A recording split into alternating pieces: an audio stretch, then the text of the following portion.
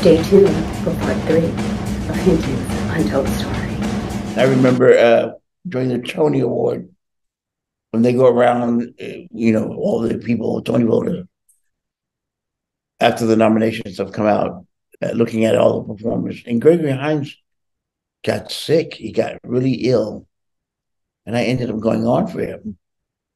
So I don't know if a lot of the Tony Award people saw Gregory Hines in the role. They saw me in the role, but they saw me in my role and his role. So, and for that reason, I didn't think I was going to win because I didn't, I wasn't being seen for the role that I was put in. But God and faith has another direction, and it always surprises you and takes you different places. And I ended up winning my first Tony Award. And my date was Debbie Allen. Woo-hoo. So that was cool. So that was Sophisticated Ladies. The nominees for Outstanding Performance by a Feature Actor in a Musical are a versatile group.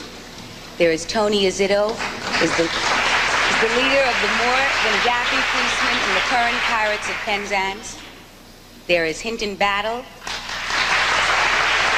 spends more time in the air and leaps and turns than he does on the stage of Sophisticated Ladies. Leroy Reams sings and dances his way through 9 musical numbers in 42nd Street and gets shot in the finale for his troubles. And Paxton Whitehead, who as the Dottie King Pellinore romps through the musical Camelot without once singing a song. And the winner is Hinton Battle and Sophisticated Ladies.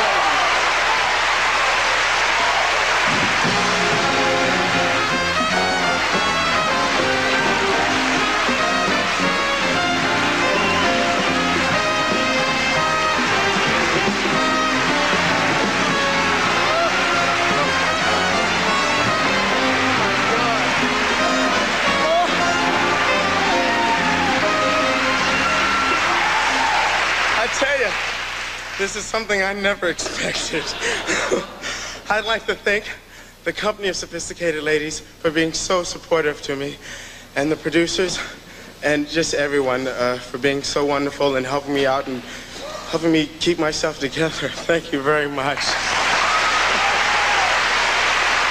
Then after Sophisticated Ladies came, there were some other shows, but I'm not going to talk about them. You can read about them in the book. But after Sophisticated Ladies came Tap Dance Kid, I believe, Tap Dance Kid. We did Tap Dance Kid, and I remember the audition process. I was auditioning for the role now of Dipsy, singing, dancing. He was the choreographer, and it was really tough. And we did a lot of auditions for that role, down to the point where they had, I think it was 4 Dipsies, for the mother, for the father, for the little kids. And during the audition, they kept switching people during the audition. This is down to the finals. Talk about a long day and having to stay up and alert and take notes and change on the dime. But I ended up getting that role of Dipsy. That was fun. It was tough because this would have been the first role that I would have created from nothing. Although The Wiz was, but also The Wiz as a scarecrow, they had an idea in mind, but they wanted to do it the scarecrow. But Dipsy, I had a lot of say in the character, how to perform the songs, and working with Danny Daniel before even the cast was brought in, rehearsing for him with Weeks and Leah Bass as the dance captain, and his son just choreographing my stuff in the show. And Danny Daniels was a very different type of tap dancer. So learning a new style of tap. It was very intense. That show was very intense. Loved it. These kids were amazing. Savion Glover, Dule Hill, Martine Arar, Jimmy Tate. They were, 10, 11, and these were my sons. I mean, I used to pick them up and do when they did something bad and literally pick them up and throw them in the big trash cans. And to this day, we still have a very great relationship. I remember the stage manager getting on them for, drawing on the walls. So I said, oh, no, don't worry about it. I went out and brought a huge sheet, put it up on the walls so they could draw on it.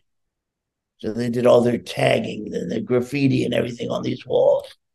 So in the Minskoff Theater, there was a wall that was full of this stuff. I don't know whatever happened to that paper. It was huge. I should have kept it, had him sign it. But anyway, they've all gone on to have very successful careers. And that was Tap Dance Kid. There's way more stories behind Tap Dance Kid, but I don't really want to get into it. That'll be in the book. So after Tap Dance Kid, what happened? I went to, my second Tony Award was a Tap Dance Kid. The nominees for Outstanding Performance by a Featured Actor in a Musical are Hinton Battle for the Tap Dance Kid, Stephen Jeffries for The Human Comedy, Todd Graff for Baby, Samuel E. Wright for the Tap Dance Kid, and the winner is Hinton Battle for the Tap Dance Kid.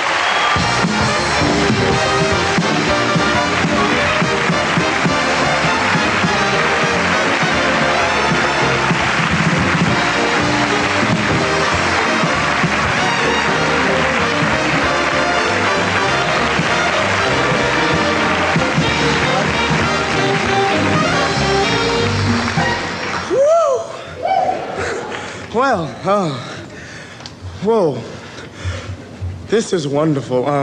First, I'd like to thank the producers of the Tap Dance Kid for sticking it out and helping us make the show what it is, and the cast for being there, and Danny Daniels for giving me such a great number to do, and Leah Bass, who's been a great support, and Charlie Blackwell, and everyone that's just been wonderful, and this for my mom.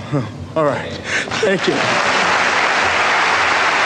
Next up is part 4 of Hinton Battle's Untold Story, From Behind the Stars.